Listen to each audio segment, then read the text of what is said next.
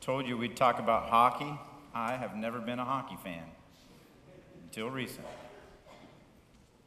If I had $1,000 in a catfish, I'd be there tonight.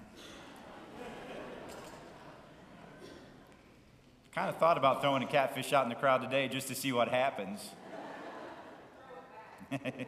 No doubt. And I am fascinated with Pekka Rinne. I'm fascinated with how good he can be and how bad he can be. The poor guy, he loves Nashville, doesn't he? And he's not too fond of Pittsburgh. And we have seen in this series, if you kept up with it, that when he's on, Nashville's unstoppable. And when he's not on, we don't have a chance. 3 goals in the first. Who would have ever thought that Pekka Rinne would be pulled from the game in the first period in the last game up in Pittsburgh? And we're reminded how important an individual can be to the success of a team. This is not a new thing. We've seen this in baseball. We certainly see it with the success of a quarterback in football. I worked at Disney several years ago. I was a trumpet player there. And we had to go through intensive training because Disney spends billions of dollars a year to make sure that place is beautiful, to make sure the rides are attractive. They have people called Imagineers that try to make sure that your experience is as incredible as possible. But Disney knows that all it takes is one careless bus driver to wreck a bus that you're riding in, and the experience won't be too good. They know that all it takes is one food worker who doesn't take care to make sure that your chicken is cooked correctly, to make sure that your experience is not good. They know that one person who's having a bad day, who's wearing a Disney uniform, can say something to you that would ruin the entire experience that they've spent billions of dollars for you to have. And so Disney knows that everything comes down to that individual employee making sure they do the best job. Let me just extend the illustration a little bit more. I've been to Gettysburg. Anybody ever been to Gettysburg before? Gettysburg's a fascinating, fascinating experience. And there's a hill called Little Round Top. And there the defenders were spread thin, and they repulsed attackers by the hundreds. And if just one man would have failed in his duty, if just one man would have allowed that line to be penetrated, Gettysburg would have gone a different way. The fight for our nation would have gone a different way. All coming down to the responsibility of one individual, an entire army, an entire nation relying on just one. Let me take this a step further. This is how the church also works. The Bible relates the church to a body. How many of you know that if your appendix isn't working quite right, you can tell it? Anybody here ever had a kidney stone like me? Oh, I've told you about this before. That's the worst pain I've ever had. And I can remember that when that kidney stone comes on, it doesn't matter how the rest of your body's working. You are not going to function. Just ask Kenny Vedito. He'll tell you. How many of you know that if your heart fails, it doesn't matter how healthy your kidneys are? The Bible says we are one body made up of many parts. And what good is it if the body has a part that's not going to work? The Bible also relates us as a building. And you know, if you take out the cornerstone of the building, or take out an important keystone in the building, you know that the building will crumble. Are you getting the point? The church isn't some sort of organization. The church is not a place. The church isn't a club or society. The church is made up of people. And the success or failure of the church rises on the success or failure of God's people. And so the church isn't defined by the name on the sign. It's not defined by a man in the pulpit. I've heard people from a local church talking about their pastor who had gone. And the new pastor comes in, and they just don't attend as much anymore because it's just not the same. And I want to say to them, what a terrible memorial to a legacy to leave church or not attend or not serve because it's not your style anymore. Church isn't defined by the pastor. It's not defined by the shape or the location. It doesn't succeed based upon its marketing or its strategy or its location. The Bible tells us that Jesus says of his church, I will build my church and the gates of hell shall not prevail against it. Just this week we see in China a church demolished, its people dragged out of the church and beaten in the middle of the street. I'm going to tell you that the Communist Party in China cannot defeat the church as long as its members are faithful. Amen? And so let me just say this. The church, just like a hockey team, just like Disney World, just like a battle line, rises or falls based upon how you do your job. As a matter of fact, I just want you to think about that word church for a moment. You can see the word on your bulletin. Goodlettsville Church. And look right in the middle of that word church. C-H, U-R-C-H. At the heart of the church. What is the heart of the church? You are. Just think about it with me. You are the heart of the church. And the success of the church rises or falls based upon how you do your job. Where are the Facebook posts about that? How many of you see hundreds of Facebook posts about what the church is doing wrong? How your church is failing. Here's all the problems with the church. I've even seen churches that have signs, this is a church for people that hate church. I have never seen one of those churches ultimately succeed because eventually they become the thing that they hate. The problem with the church isn't that we don't have a prescription for a cool strategy, that we don't have a way to measure trends, that we're not hip or relevant. The problem with the church is that people have failed to take up their responsibility of carrying the banner, of filling in on their spot in the line, of being faithful to do their part. And so we become a church that tries to attract people. We try to attract people by being relevant or hip or cool. We try to do things that people would want to come to. In other words, we try to market to people's tastes. And what we've created are millions of believers who are not filling their responsibility in the kingdom of God. You know, we talk about the need for revival, and I believe the church needs revival, but revival doesn't happen in a series of meetings. Revival happens when God knocks on the door of your heart and you change. I pray that today would be a day of revival. No, in the Bible, there's no prescription to stay relevant or cool. There's no way to measure trends laid out in the Bible. No way to stay hip or relevant, but there are thousands of instructions to each individual member of the church, to this church, and a clear warning that just like hockey, just like the military, just like your place of business, that the church is only as strong as its weakest link.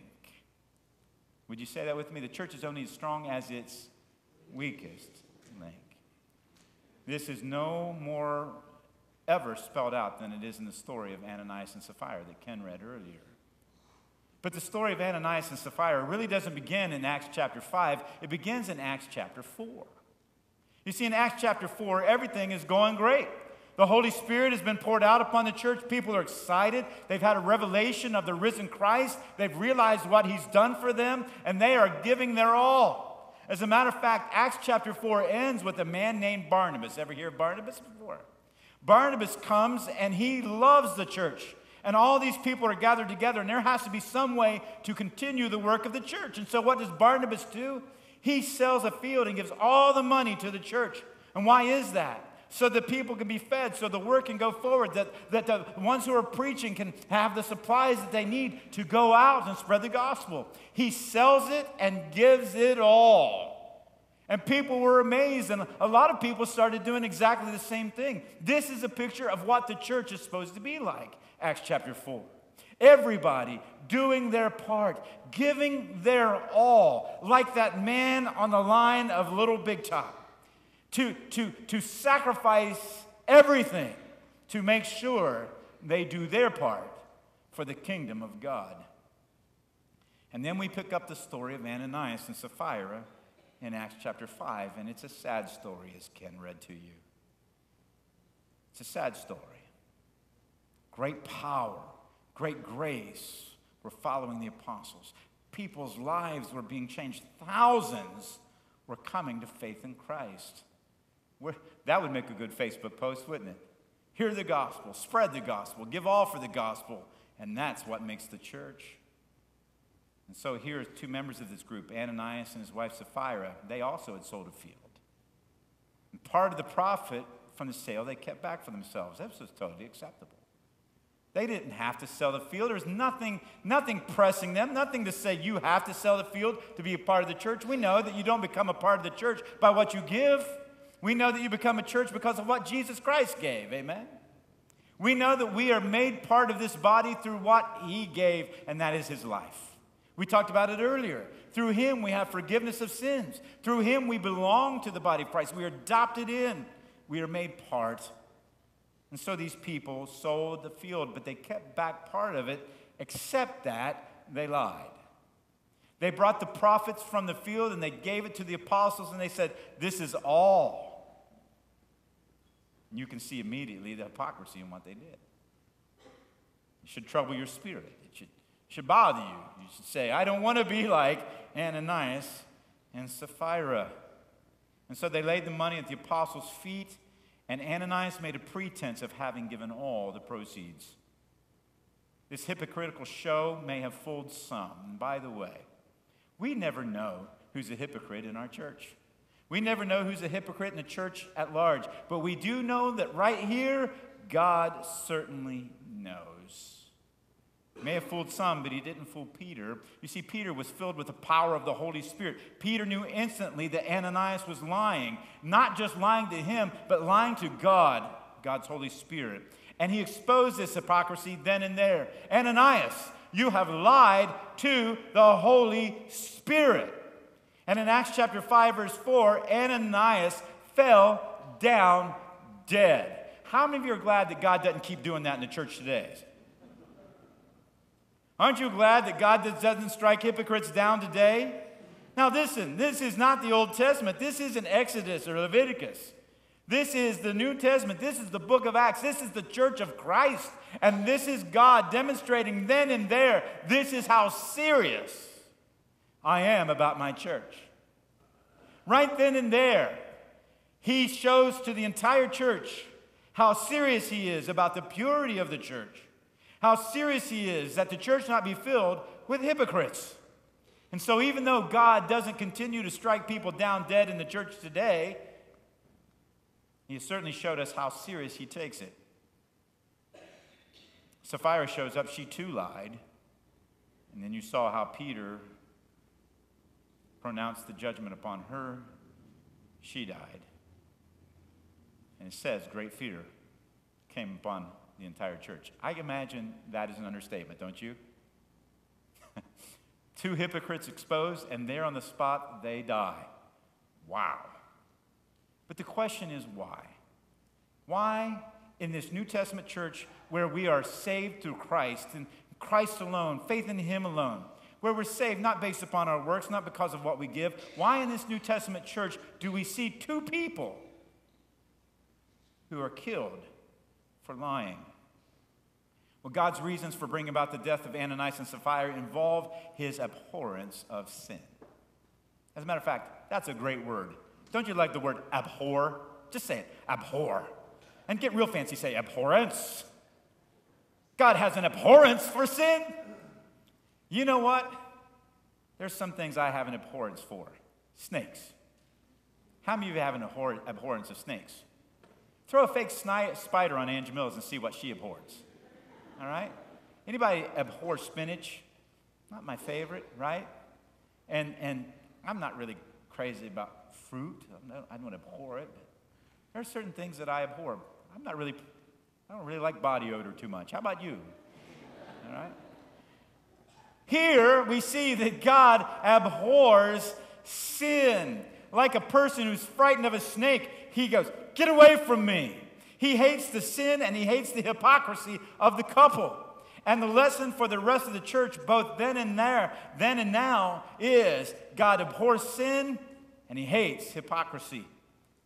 And so it can be easy today to gloss over the holiness of God. It can be easy today to come to church and say, oh, it's all about you. Here's what God wants to do for you. Here's how you can have a better life. And miss God's heart. God would that his people be holy. This has never changed.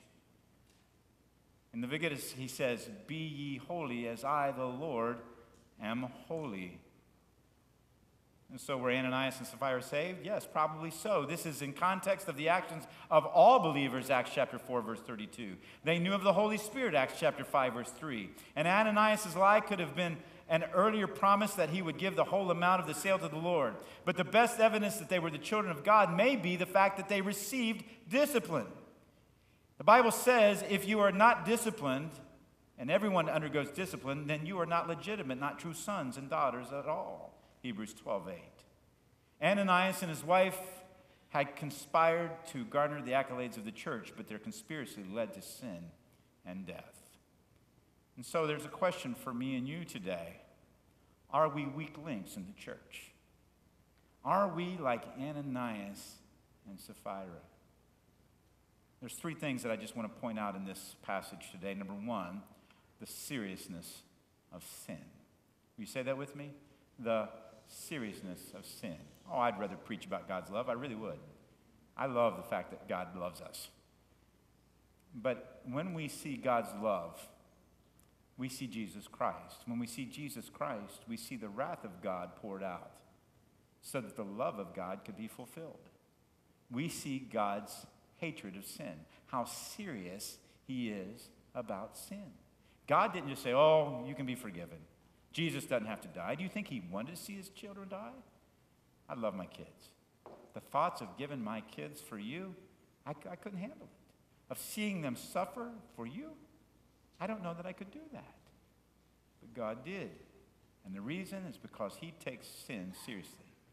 The case of Ananias and Sapphira illustrates the fact that even believers can be led into bold and flagrant sin. Listen to me again, church. Believers can sin. How many of you know that to be true? And I know that to be true of myself. And we do not need to gloss over the sin. Because if believers sin, the church cannot succeed. And God loves his church. Jesus Christ is coming back not to receive a bunch of glorified individuals, but his church. And we all have a part to play to make sure the church is everything that it needs to be. And so we see that in the church, we see here, God hates sin. He is serious about sin. You see, it was Satan that had filled their hearts. That's what it says in 5:3. Why has Satan filled your hearts? And we see that the purpose God allowed this was to test the Spirit of the Lord. Covetousness, hypocrisy, a desire for the praise of men, all played a part of their demise. Let me ask you today, are you here just for show? Are you here just to try to appease God? Maybe Ananias and Sapphira thought, maybe I will just give a little bit. I mean, heaven's sake, they should be happy to have us. They should be glad to have anything that we give. No. We see here the seriousness of sin. They were covetous. They were hypocrites. They wanted the praise of men rather than to be faithful to God, and it led to their demise. When we come to the part in our service where we say, God, search my heart and see if there's any evil way in us, that is so serious. Anytime God pricks your heart and says what you're doing is sin, you need to repent then and there, because sin is a serious matter. Why is the church failing? Why is the church in decline? Why are we seeing an entire generation grow up not knowing Jesus Christ? Why? It's not because of a strategy. No.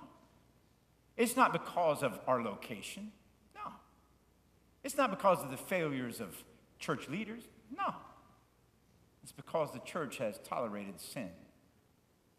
And in Acts chapter 5, we see that God doesn't want sin to be tolerated. The sin of failing our Lord, of holding back, of not giving our all, is serious. Second thing we see in this passage is that God hates hypocrisy. Will you say that with me? God hates hypocrisy. Oh, the world thinks they hate hypocrisy, but they don't. God is the one who hates hypocrisy. God is the one who hates somebody who says they're one thing, but he who searches the heart knows the truth that they're something else. You see, here God sees the heart of Ananias and Sapphira, and immediately they are exposed for what they really are. They are not those who would give their all for God. They're liars. They're those who are there for the show. There are those who think maybe they can just simply satisfy a little bit of the requirement. The sudden dramatic deaths of Ananias and Sapphira served to purify and warn the church. It says in Acts 5:11 that great fear seized the whole church. Let me say today that fear should not be the primary motivator of the church, but fear should be ever present in the back of our minds. We know that God loves us. He's received us as children. But I'm going to tell you something. At my grandparents' house, my grandma and grandpa Bennett, my grandfather was a man's man. And he loved us with his whole heart. He's the kind of guy that he'd get home in the evening and he'd see his grandchildren and he'd give us a big hug and a big kiss. And you know the kind where there's a 5 o'clock shadow there and it's a little rough and your face is red after he gives you a hug and kiss? Where he would throw you a quarter. Back in that day, a quarter would buy an ice cream. And he'd say, buy yourself an ice cream cone. Where he would bring you into the table. He'd sit you on his knee. But I'm going to tell you something. You didn't want to disobey him. He never touched me. He never laid a hand upon me. He never had to. Because I had a healthy fear of him. That's what we should have for the Lord. Here, God is saying to the church, you need to respect me, a holy God. Great fear seized the whole church. Right away, in the church's infancy, God makes it plain that hypocrisy is not going to be tolerated. His judgment of Ananias and Sapphira helped guard the church against future pretense. In other words, one writer says this: God laid the bodies of Ananias and Sapphira in the path of every hypocrite who would seek to enter the church. Today, let me ask you. I tell you what, planning sermons sometimes are painful because I have to deal with this for a week or two at a time. But let me ask you here in this few minutes we're together. Are you a hypocrite? Have you come to the altar of the church and say, I will support the church with my time, my talent, my giving, my prayers. I will study to show myself approved unto God, a workman need not be ashamed. I will spread the gospel around the world. I will be committed in loving relationship to my brothers and sisters in Christ, and then live a lie. Are you a hypocrite today? Hypocrisy is not what made the church great. Hypocrisy is what killed Ananias and Sapphira. There's a third thing that I want you to see here, and it's this: the apostles' authority. Will you say that with me? The apostles' authority. I'll be preaching here in the fall about leadership in the church, and I'll be talking to you about this, but let me just touch on it today. The apostles were not hirelings of the church. The church didn't pick the apostles. God picked the apostles. Today, we don't pick pastors. We don't pick elders. We simply acknowledge that God has picked them, and we acknowledge that. And today, we shop around for pastors. We shop around for church leaders, and we go, I like that, I don't like that. And if we don't like it, we go somewhere else. And there's no authority over our lives from the hierarchy of the church. That, my friends, is not the way God designed it. He designed that we would be under the apostles' authority through pastors and elders and deacons and even on down to Sunday school teachers and even those who are older than us in Christ. Are we living under the authority of the apostles? You see, Peter knew right away in the Spirit that he was lying. You see, the sinners had fallen dead at Peter's feet. It was Peter who had known the secret sin and had the authority to pronounce judgment, as Matthew 16:19 tells us. And in the hypocrisy of Ananias and Sapphira, we see the authority of Peter being established. And if he would have allowed it to go on, his authority would have been diminished and damaged. The sad story of Ananias and Sapphira, my friends, is not some obscure incident, again, from the Old Testament. This occurred in the first century church, and it's there for a reason. The story of Ananias and Sapphira are reminders to us today that God sees our hearts as individuals, that he hates sin, and that he's concerned for the purity of his church, 1 Corinthians 11:1. As Jesus told the compromising church in Thyatira, here's what he said, Revelation 2:23. All the churches will know that I am he who searches hearts and minds, and I will repay each of you according to your deeds. How do you know Pekka Rinne didn't do his job? 3 goals in the first period. How do you know if you and I are doing our jobs as Christians? Let me just give you 10 diagnostic questions. Are you ready? Here's what I want you to do. Get out a pencil or a pen. Get out your cell phones, if you'd like. Type a text to yourself. And I'm going to give you 10 questions, and I want you to grade yourself. Be honest. 1, if you're pitiful. 10, if you're rocking. 1, if it's not happening at all. 10, if you're nailing it. And I want you to be honest. Don't be overly hard on yourself, and don't show yourself too much grace, because God is the one who's going to grade this test. He searches the heart. The question goes like this: what kind of church would this church be if everyone in it were like me? And so here's question number 1. Are you ready? Say, I'm ready. All right, this is the ACT. Here we go. Number 1, what kind of church would this church be if everyone in it loved like me? A 1 to 10. Where do you rank on that? What kind of church would this church be if everyone in it loved like me? Number 2, what kind of church would this church be if everyone in it worshiped like me? What's your worship like? On a scale of 1 to 10, where do you stand?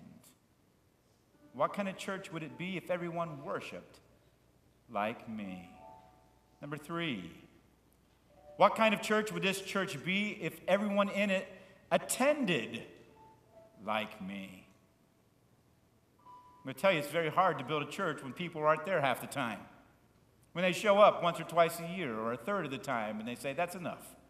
How would you like to build a baseball team with that kind of attendance? How would you like to have employees who attended like that? It'd be hard to be successful. What kind of church would this church be if everyone in it attended like me? Number 4, what kind of church would this church be if everyone in it gave like me? God's design is that we would give 10%, and that's just the start. The Bible tells us that we should give our all. We should lay it all down. That we should be like Barnabas's, not like Ananias and Sapphira. What kind of church would this church be if everyone in it gave like me? Number 5, what kind of church would this church be if everyone in it served like me? If everyone in it served like me, we're to be his hands, we're to be his feet, we're to reach out to the poor, to help those who are hurting, to give our service to our world.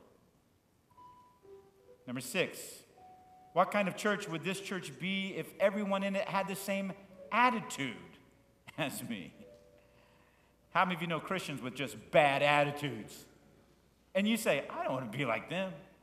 I don't want to be around them. Here at our church, we say that we should give each other the benefit of the doubt, that we should assume best intentions. Is that what you do? Number 7, what kind of church would this church be if everyone in it prayed like me? Oh, prayer is so essential to the success of the church. Where's the last Facebook blog that says the problem with the church today is that it doesn't pray? Number 8, what kind of church would this church be if everyone in it studied like me? Studied the Word of God. The Bible tells us to study, to show ourselves approved unto God, workmen who needeth not be ashamed, rightly dividing the word of truth. Do we know error when we see it? Are we able to proclaim and lead other people to the light?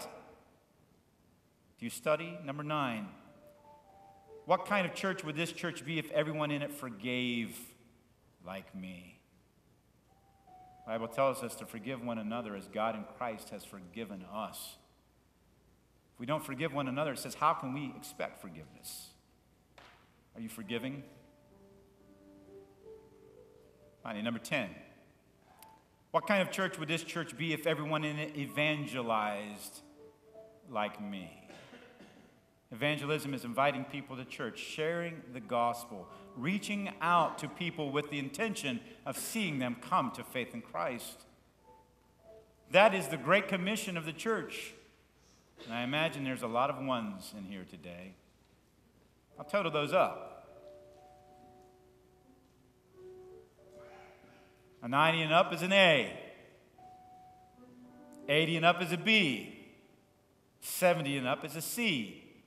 Some of you are getting back to your school days right about here. 60 and up is a D. And anything below is an F. Where do you stand today? Are you the weakest link? There's a great crowd gathered. I don't know if in heaven they throw catfishes on the ice or not. The Bible says we're surrounded by a great cloud of witnesses. And I just want you to hear the cheering of all the saints that have gone on before. Hear the cheering of the ones who died in the arena at Rome saying, "You can do it." Hear the words of Barnabas who gave his all saying, "You can do it." Hear the words of those massacred in the Middle East in recent months and years saying, "You can do it." Hear those who gave property for this church to be built saying, "You can do it." Hear the voice of the pastors who have preached here throughout the years saying, "You can do it."